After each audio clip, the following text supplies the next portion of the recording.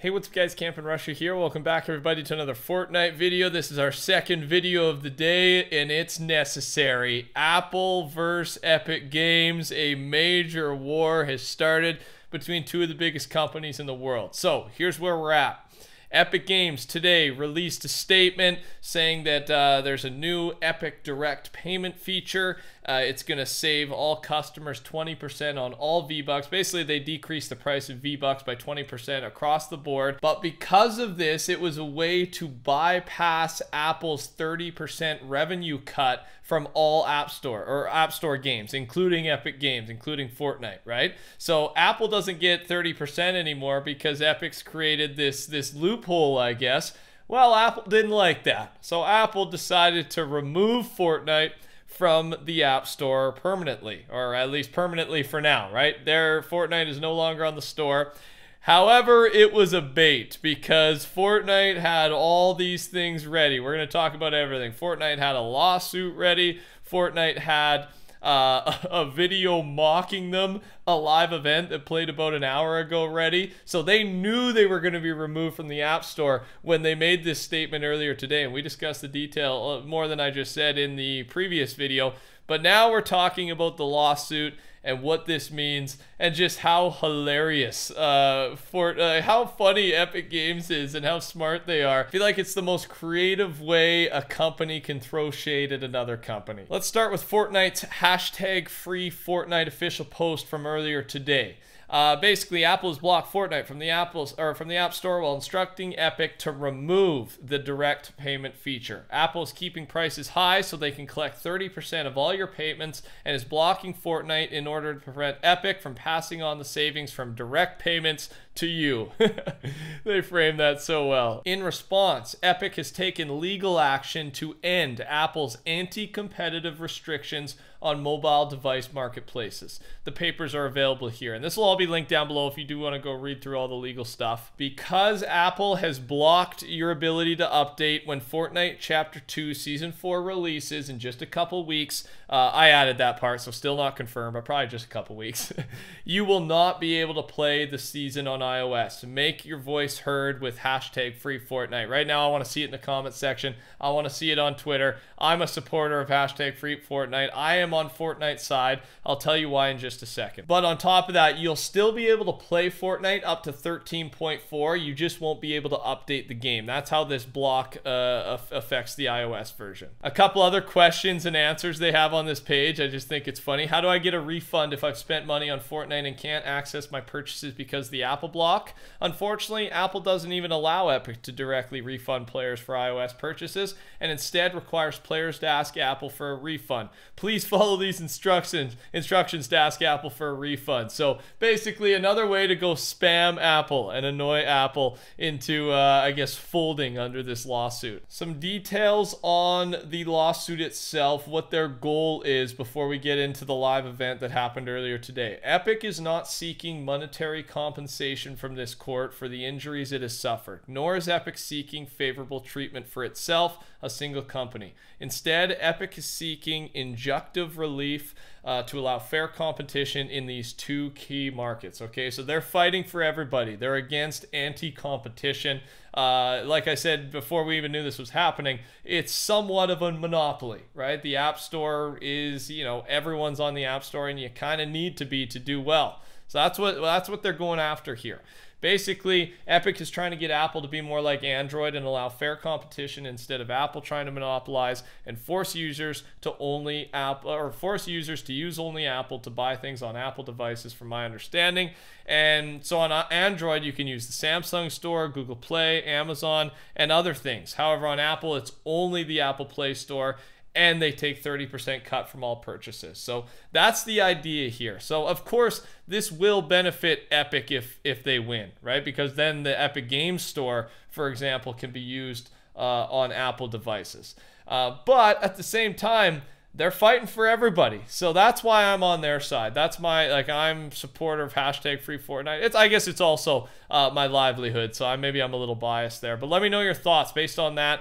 Whose side are you on? That's not all the info yet, though, so you can hold your comment or comment now and change it after. Quick reminder before we go any further, I keep you up to date on all things Fortnite. Subscribe to the channel. You've made it this far. You must not find me too annoying, hopefully, or you're just putting up with me. Regardless, hit that sub button. Turn those notifications on, and you won't miss a thing. I'll keep you entertained. Thanks a lot. Fortnite tweeted out, Epic Games has defied the App Store monopoly. In retaliation, Apple is blocking Fortnite from 1 billion devices. Visit Free Fortnite and join the fight to stop 2020 from becoming 1984.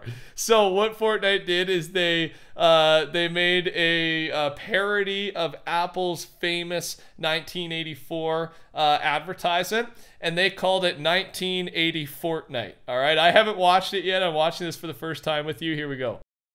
Today, we celebrate the anniversary of the platform unification directives. For years, they have given us their songs, their labor, their dreams. In exchange, we have taken our tribute, our profits, our control. This power is ours and ours alone. We shall prevail.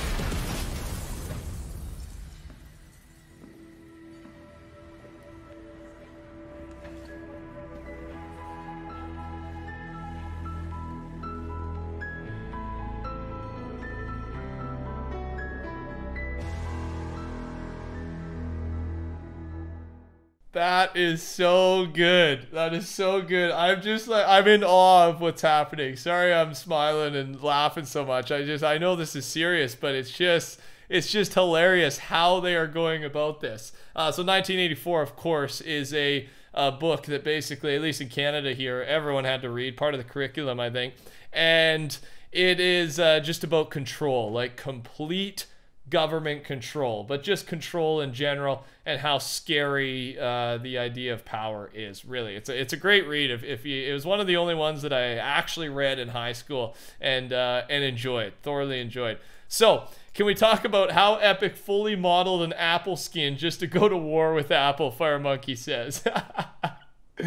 I wonder if they'll put this thing up for sale, right? Just the evil corporation Apple. Now, as I'm continuing to talk here, Sexy Nutella, yes, that's the leaker's name, just did a side-by-side comparison to the Apple ad. So Apple made an ad like this back in the day, and Fortnite is making a parody of it while trashing them, basically.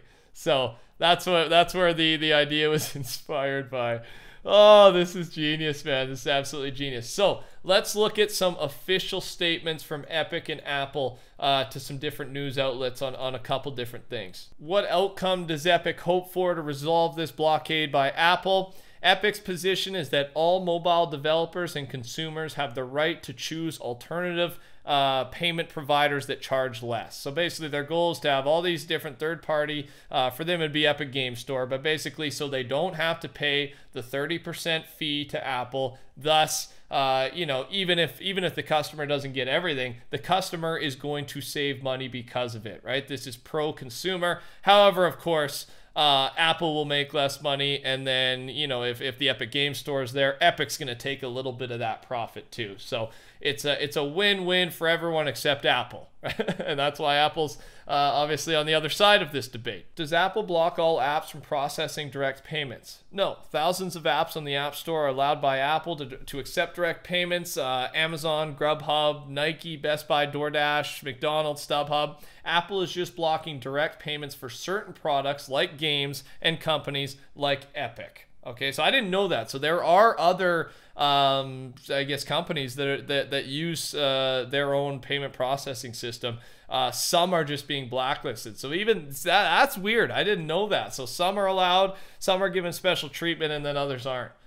I wonder how that'll affect the court's decision. I don't know. Before I answer the next question that was posed to Epic, I wanna tell you or show you Apple's official statement on this. Today, Epic Games took the unfortunate step of violating the App Store guidelines that are applied equally to every developer and designed to keep the store safe for our users. Remember, keyword safe. With that statement in mind, let's look at another question for Epic. Does a new payment method on mobile mean purchases there are less safe, right? Because Apple said that, it sounded like. No, in operating Fortnite on open platforms and operating the Epic Games Store, Epic has processed over 1.6 billion on direct payments successfully and uses industry trusted encryption and security measures to protect customer transactions. So basically saying this safety thing that Apple is mentioning makes no sense at all, has no credibility.